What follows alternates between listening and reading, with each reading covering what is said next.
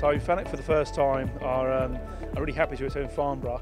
FANUC globally have got a push on aerospace. We want to make sure we're in the right areas within aerospace, supporting global manufacturing of aerospace components, airframe, engines, even down to the food that you see on your plate when you're travelling across the Atlantic. We want to make sure we've got our products in the right places for those manufacturing needs that the global aerospace market demands. You can imagine when you're sat on your long-haul aeroplane, there are maybe 2-3 different services of food, all delivered on trays, all look exactly the same, as you can imagine.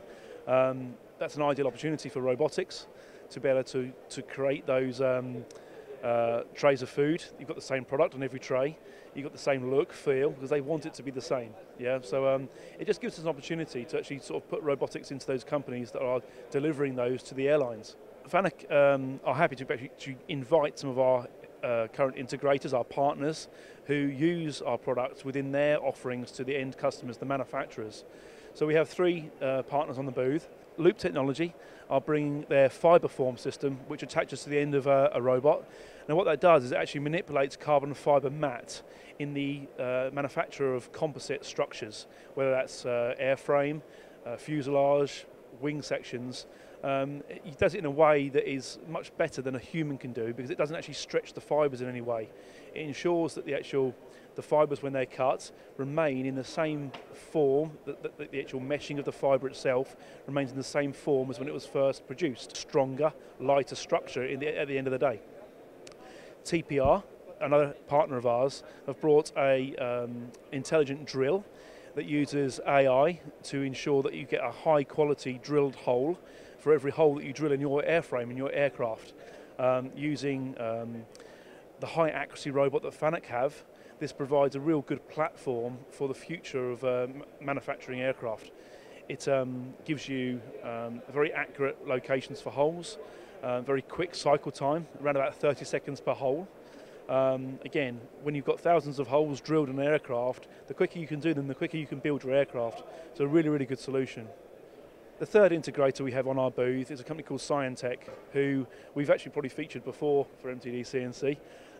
They provide laser processing systems for all sorts of different industries, aerospace, nuclear, automotive. What they've brought to us on the booth here is their smaller flex lathe system, which uses a FANUC M20 robot, which is a very high accuracy path following robot for laser cutting, laser welding, and it's something that the aerospace industry, in their small batches they can sometimes produce, could really utilise.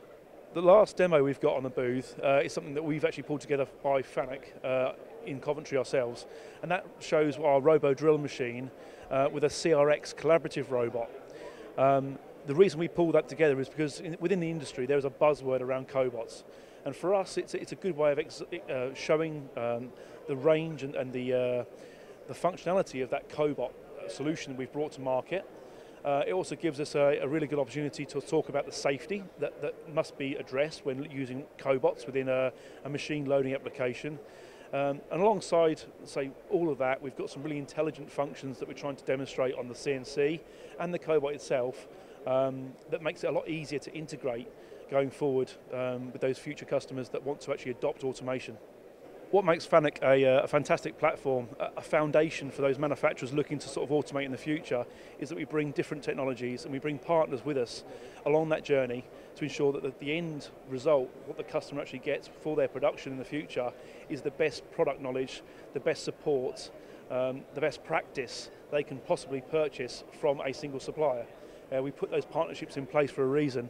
We want to actually make sure customers draw on those partnerships for the success of UK manufacturing.